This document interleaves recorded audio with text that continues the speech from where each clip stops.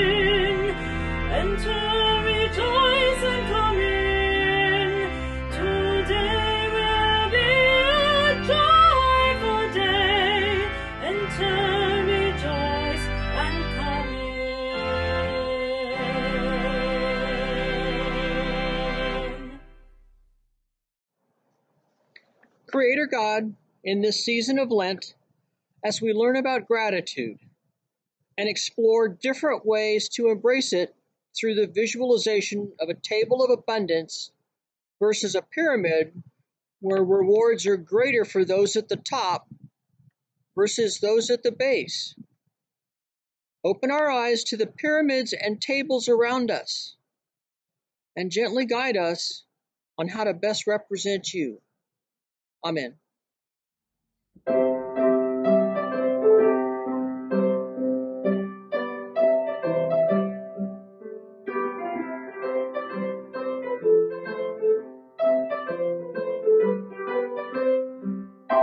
This coming week on Wednesday is a special day, and that's St. Patrick's Day.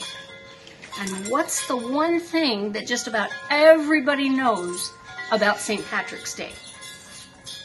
And that's if you don't wear green, you get pinched, right? Mm-hmm. Well, what does that even mean? What does that have to do with St. Patrick? The fact is, nothing. Has nothing to do with St. Patrick. It has to do with being invisible to leprechauns, and if leprechaun sees you, anyway, we don't need that. What we need is St. Patrick, because he was a real person about 1,600 years ago. And he was not Irish, but he went to Ireland. In fact, he was kidnapped by pirates and taken to Ireland when he was just 16 years old. And he had to work there as a herdsman for 6 years before he escaped, went back to England, his home, and then he got a call from God, not that kind of call, but he felt a call to go back to Ireland and teach them about Jesus. And he did that. One of the ways, there's a legend, that one of the ways that he did that was, this is a plant, a shamrock. They have a lot of these in Ireland. And what Patrick did was he took a leaf from a shamrock plant. And this one is closed up because it's in the shade and cold. They open up in the sun. But we can see, if we look, it has 3 big leaves and 1 stem. And Patrick explained to the people that this is like God. God is just one thing, one stem, but on that one stem you have 3 different leaves, like the Father, the Son, and the Holy Spirit, like the Trinity. And that's how he explained to the people of Ireland how God was. And they could understand that. I can understand it. It makes perfect sense to me. And it made perfect sense to them too. So that's a little introduction to St. Patrick. And you know what? I'm not wearing green today, but there's nobody around to pinch me, so...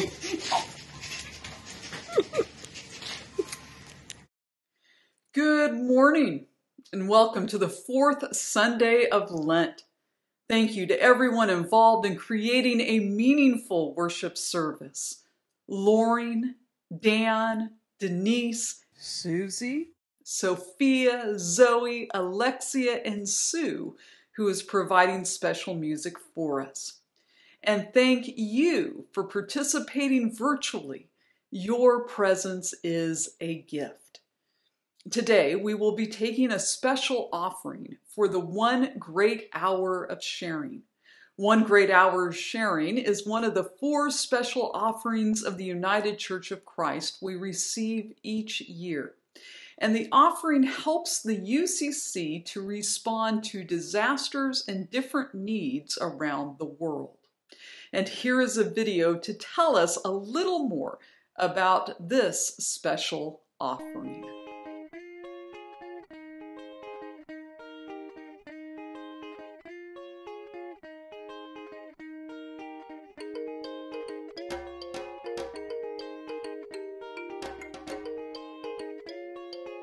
When it comes, everything changes.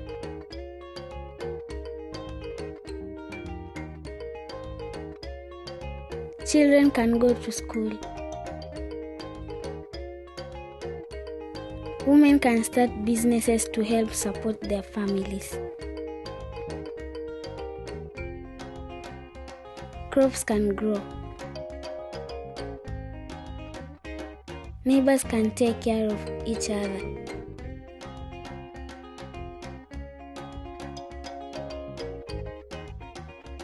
Markets can thrive.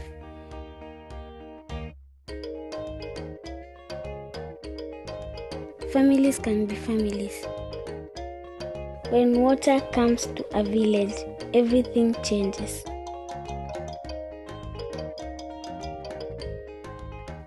Water is essential to life and the life of a village. Your giving makes projects like new wells in villages possible. Give to 1 great hour of sharing and let love flow.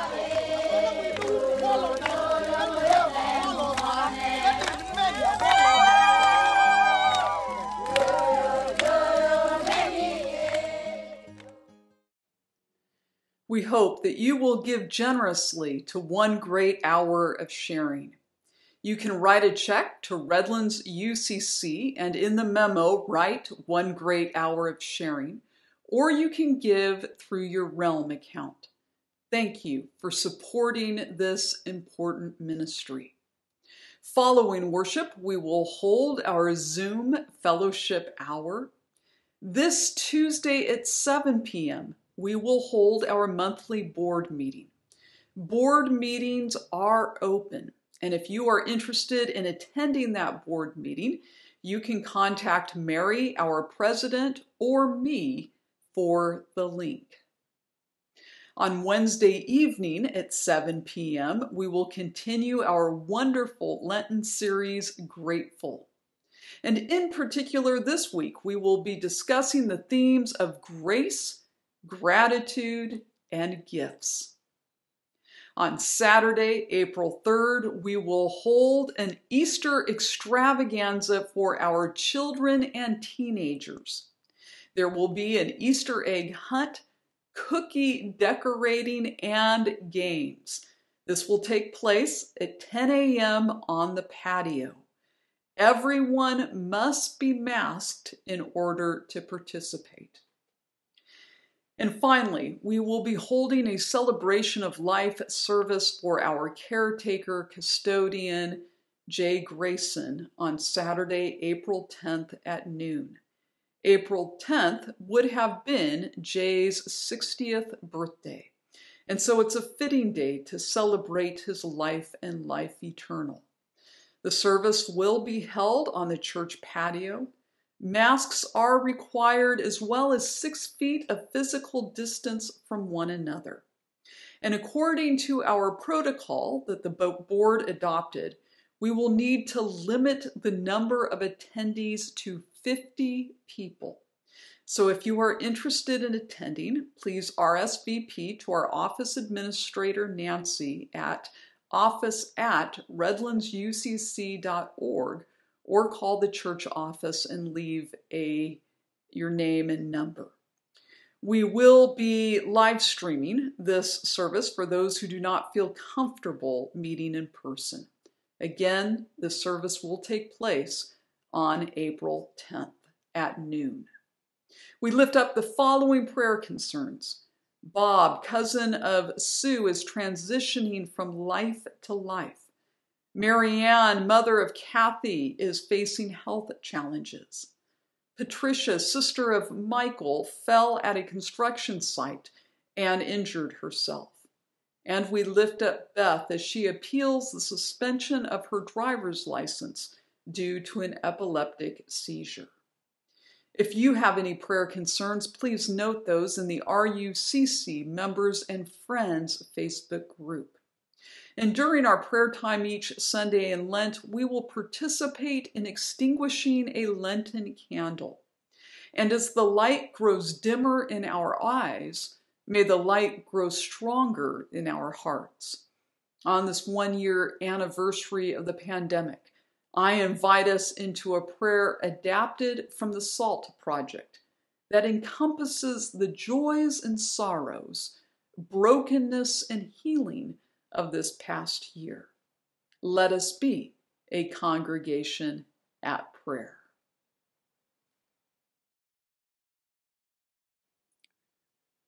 Good Shepherd, thank you for walking with us through this valley of the shadow of death, through the suffering, the anxiety, the longing for closeness and the longing for personal space, the impatience and hope, the good days and the bad. Forgive us for our suspicions of each other, the ways this ordeal has made us more divided as a country and a world. Help us bridge our differences and come together, even as we are physically distant. Forgive us for the iniquities this pandemic has exposed. Kindle in our hearts a new commitment to justice as we build and rebuild our community together. Keep us ever mindful of those most in need. We pray especially for those who have lost loved ones, lost jobs, lost hope.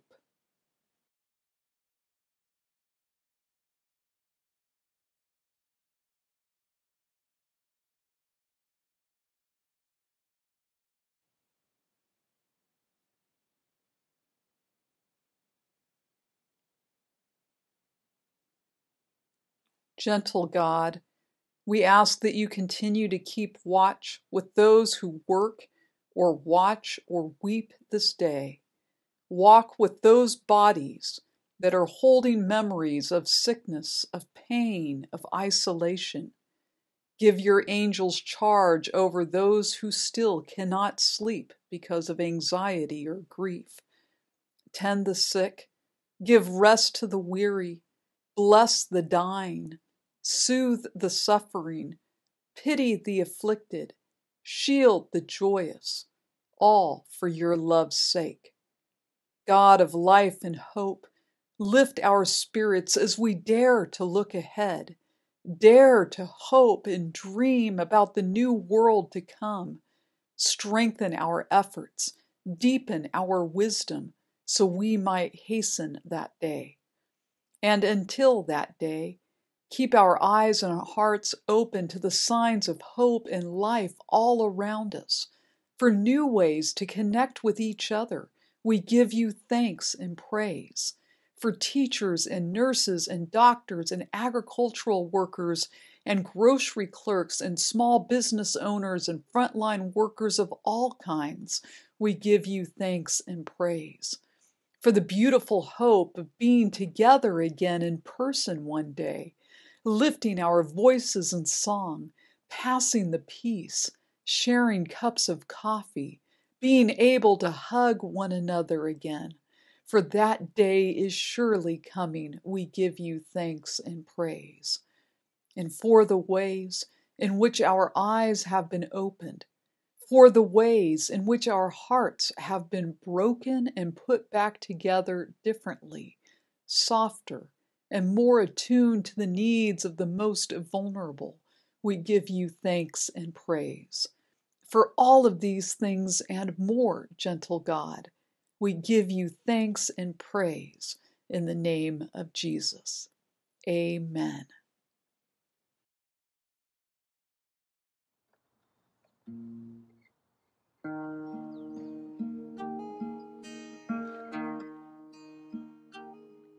It is God's love that warms me in the sun,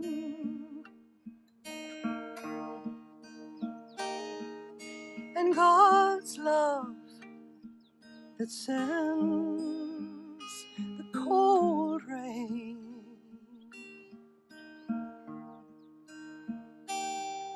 It is God's love that feeds me in the bread I eat, and God who feeds me by hunger and fasting.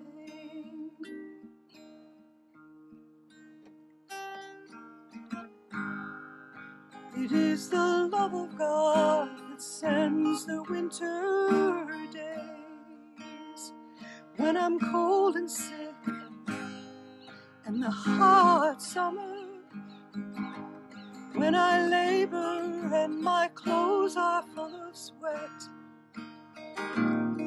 But it is God who breathes on me with light winds off the river and in breezes out of the wood. Her love spreads the shade of the sycamore over my head and sends the water boy up from the wheat field with a bucket from the spring.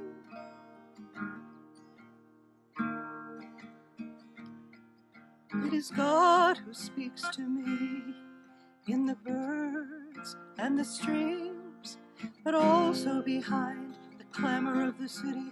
God speaks to me in his judgments, and all these things are seeds sent to me from her will.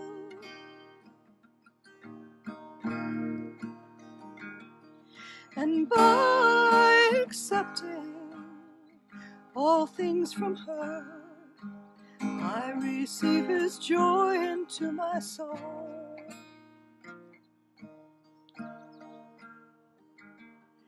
It is God's love, it is God's love in everything.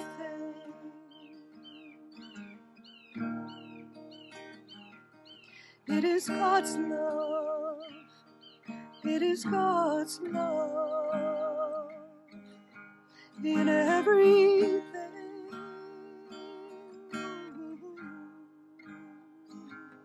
Ooh.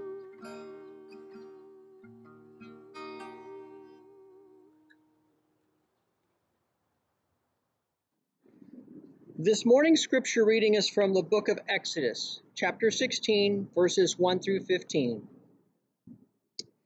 The whole Israelite community set out from Elim and came to the desert of Sin, which is between Elim and Sinai. On the 15th day of the second month after they'd come out of Egypt, in the desert the whole community grumbled against Moses and Aaron. The Israelites said to them, "If we'd only died by the Lord's hand in Egypt. There we sat around pots of meat and ate the food we wanted. But you've brought us out here to the desert to starve the entire assembly to death." Then the Lord said to Moses, "I will rain down bread from heaven for you. The people are to go out each day and gather enough for that day. In this way I will test them to see whether they follow my instructions. On the 6th day, they are to prepare what they bring in, and that will be twice as much as they gather on the other days." So Moses and Aaron said to all the Israelites, "In the evening you will know that it was the Lord who brought you out of Egypt. And in the morning you will see the glory of the Lord, because he has heard your grumbling against him. Who are we that you should grumble against us?" Moses also said, "You will know that it was the Lord when he gives you meat to eat in the evening and all the bread you want in the morning, because he has heard your grumbling against him. Who are we? You are not grumbling against us, but against the Lord." Then Moses told Aaron, "Say to the entire Israelite community, 'Come before the Lord, for he has heard your grumbling.'" While Aaron was speaking to the whole Israelite community, they looked toward the desert, and there was the glory of the Lord appearing in a cloud. The Lord said to Moses, "I have heard the grumbling of the Israelites. Tell them, at twilight you will eat meat, and in the morning you will be filled with bread. Then you will know that I am the Lord your God." That evening, quail came and covered the camp, and in the morning there was a layer of dew around the camp. When the dew was gone, thin flakes like frost appeared on the desert floor. When the Israelites saw it, they said to each other, "What is it?" For they did not know what it was. Moses said to them, "It is the bread the Lord has given you to eat." Thus ends the reading of the scripture.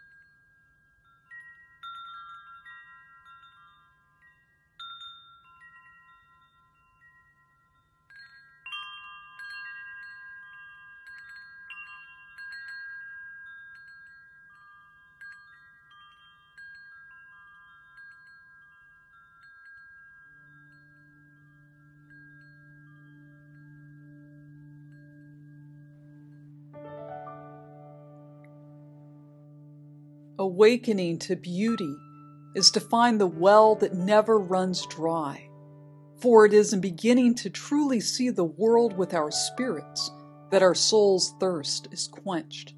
The resilience and beauty of the natural world is a sign of hope, even when things are difficult. A tree is scorched by fire, and yet new sprouts shoot up, defiant and optimistically reaching toward the sun. A crack in a sidewalk reveals the seeds just beneath the surface, just waiting for a chance to break through. Divine beauty shimmers and shimmies through the universe and in every barrio where someone is singing or weeping. Because of beauty, our spirits are enlivened and we are capable of new life. For the beauty of the earth,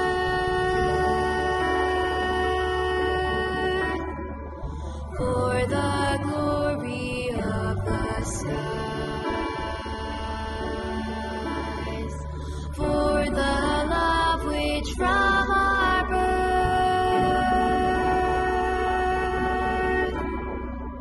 over and around us lies. God of all, to thee we raise this our hymn of grateful praise.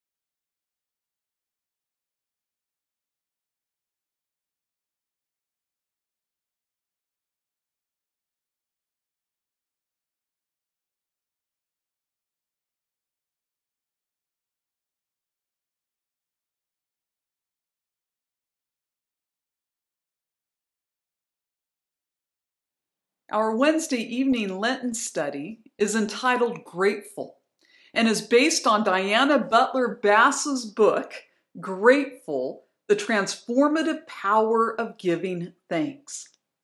And this past Wednesday evening, I found the discussion to be particularly stimulating as we discussed Butler Bass's connection between tables of abundance and gratitude. That is, we experience the God of abundance at tables, and our response is heartfelt gratitude.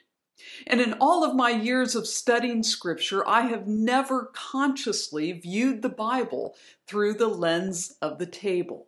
But Butler Bass does just that. She begins with today's Scripture passage. The ancient Israelites leave slavery where Pharaoh controlled every movement of their lives. And with the Passover, they leave slavery and go to what becomes the Holy Land, the land flowing with an abundance of milk and honey. They pass over from scarcity to abundance. At first, the Israelites are dancing and singing and clapping their hands. But on day 3, they become afraid. Who's going to take care of us? We're going to starve to death. Let's go back to Egypt. Yes, we lived as enslaved persons and they sold our children, but at least we had food to eat. There is nothing to eat out here. After all, complain the Israelites, can God set a table in the wilderness? And in the words of Diana Butler Bass, God says, damn right I can. And manna falls from heaven and water comes from the rock, and there is all of a sudden abundance. And this story, says Butler Bass, is being replayed on Thursday night of Holy Week before Jesus dies. It's a story about people passing from slavery into the freedom of abundance. Jesus is saying, just in the same way God took your ancestors out of slavery with Pharaoh, so too I'm taking you out of slavery from Caesar. And I'm bringing you to a new age, an age of freedom, of the exodus, of liberation. Butler Bass goes on to say, so often we get hung up with what happens on Good Friday on the cross. But I think for the disciples, the real insight, the power and depth of what was going on happened the night before. It happened on Thursday. Thursday night is the Last Supper of a world of oppression and violence and control. It is the Last Supper of all of that, but it is the first feast. It's the first feast of the world that God has always dreamed of. Good Friday becomes such a devastation, not only because the disciples are watching the murderous, violent execution of their friend, but in fact, what Rome is doing by destroying Jesus' body is destroying the table. Rome does not want a table where all people are fed. And Good Friday is not just Jesus' body dying on the cross. It's literally Rome coming in and taking axes to the table and making sure that that table is never set. Because if that table is set, Rome is doomed and the pyramid of hierarchy is demolished. Good Friday is about the destruction of a body and the destruction of a table and the destruction of a feast. And that's why Easter Sunday becomes so extraordinary. Because God says enough. You're not going to do it. You're not going to get away with it this time. There have been too many acts of violence that destroyed my table. No more Pharaoh, no more Caesar. I am going to reset this table. And sure enough, when we look at the post-resurrection accounts of Jesus, almost all of those appearances happen around a table. Jesus breaks bread on the road to Emmaus. Jesus shows up at the table where all the disciples are gathered and breathes a prayer of peace upon them. And Jesus feeds the disciples on the beach with fish. There is somewhere between 10 and 15 post-resurrection accounts, and the vast majority of these take place around a meal. Jesus does not come back and say, hey, look at the cross. Look at the violent instrument of death Caesar tried to use to stop all this. Jesus does not point to the cross. Jesus points to the table. And so, says Butler Bass, we should not wear crosses around our neck. We should be wearing circles that represent tables, because that's the point.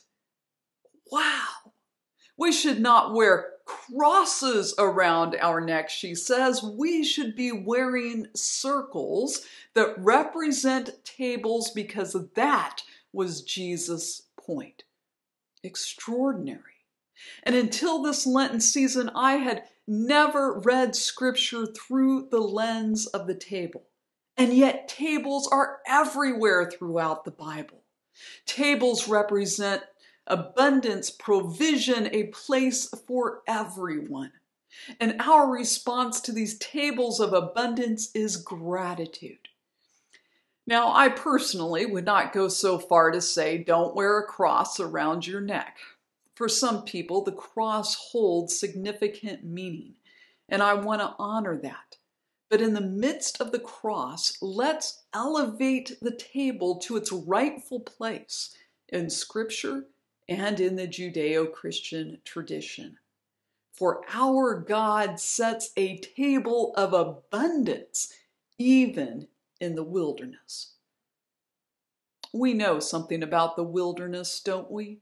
It was a year ago this weekend that we first canceled our in-person worship. It happened right in the middle of Lent. We expected that our building would be closed for 2 weeks. 2 weeks. At that time, that sounded extreme. But our Lenten wilderness did not last for 2 weeks. It did not last for 40 days. No, our Lenten wilderness has extended to a full year. And we have called this Lenten wilderness unprecedented. Are you tired of hearing that word, unprecedented? Of course, there have been other times in history that have been considered unprecedented. The Israelites in the wilderness wandered for 40 years. That was unprecedented. Noah and the ark, unprecedented. Daniel in the lion's den, unprecedented. But the good news is we worship an unprecedented God. A God who rebuilds what has been destroyed, who gathers what has been scattered, who knows us better than we know ourselves or our situation. There are times in our lives, moments in history when things get unimaginably hard and we don't know what to do. But the good news is that we worship an unprecedented God, a God who sets a table of abundance in the wilderness, a God who beguiles us with beauty, even in the most unlikely places. I experience God's table of abundance through our extraordinary virtual worship services, through our meaningful education events for children, youth, and adults, through the creativity of the mystery artist, through the care of mask makers, through the experience, the compassionate experience in our drive-by showers of love, through the competence of our board and members, through the tenderness of our shepherd groups, through the generosity of our givers, through the vibrancy of our music, through the love and unity of our members, and the list goes on. A year ago, I found myself asking, can God set a table in the wilderness? And God said, damn right I can. Let us give thanks that during these unprecedented times, we worship an unprecedented God who sets a table in the wilderness. Amen.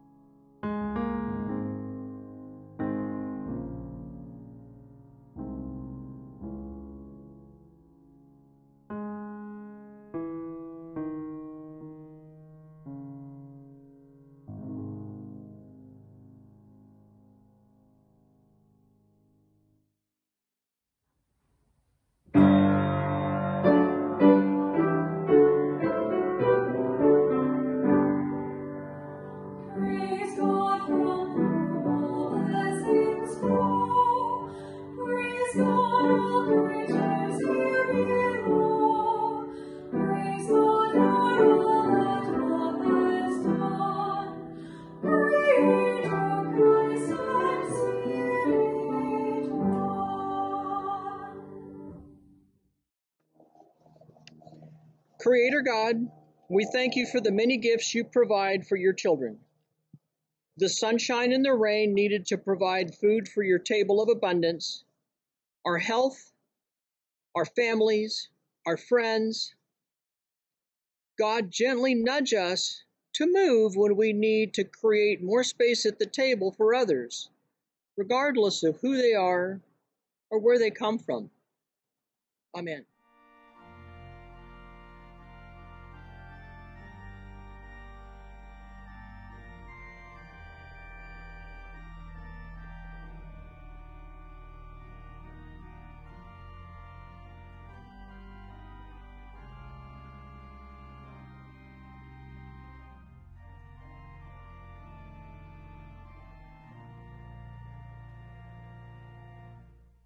How can I say thanks for the things you have done for me? Things so undeserved, yet you gave to prove your love for me.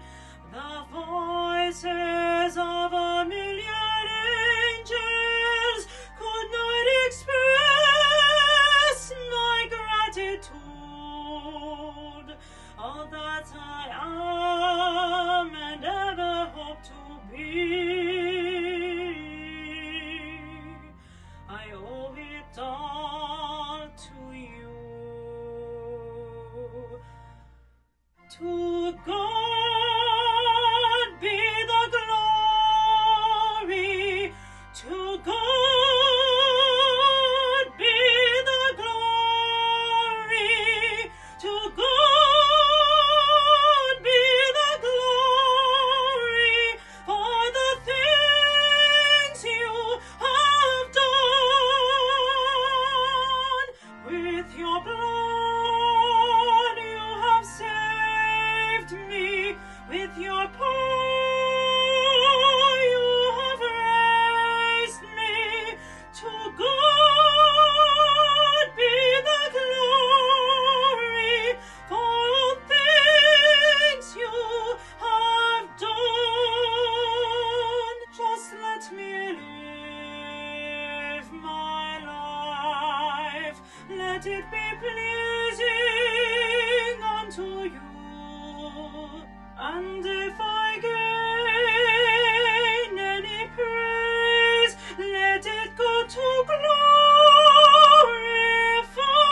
you. With your blood you have saved me, with your power you have raised me. To God be the glory for all things you have done.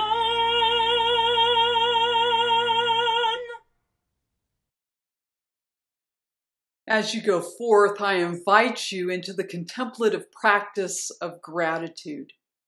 In the Hebrew scriptures, the Jewish people offered a table blessing before their meal, and they offered a prayer of thanksgiving after their meal, so that the entire meal was framed with gratitude. And this week, as you sit down to eat, I encourage you to offer a table blessing before the meal and to offer a prayer of thanksgiving after your meal, so that likewise your entire meal is framed with gratitude too. And in so doing, we celebrate our unprecedented God who sets a table even in the wilderness. Amen. Amen.